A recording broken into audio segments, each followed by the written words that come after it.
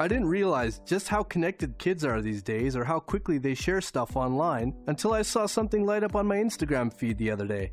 One of my buddies had posted a photo of me doing a keg stand at his barbecue. Not a big deal, I thought when I first saw it. I even liked it, made a comment.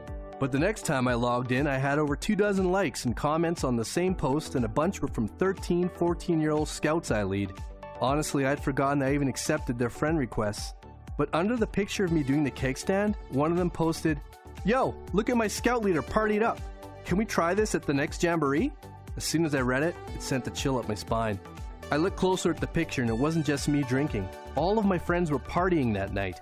Someone in the background was smoking a joint. That one comment got likes from a bunch of people, some I didn't even know. I panicked. Was I going to get in trouble for this? Did it look like I was encouraging the kids I lead to do keg stands, drink alcohol, and smoke pot?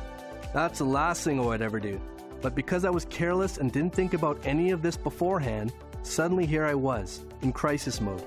I went in immediately and changed my privacy settings, but man, I never want anything like that to happen again. It never occurred to me that something I did in private, outside the scope of my role as a leader, could end up being seen by the kids I lead. It was a huge wake-up call.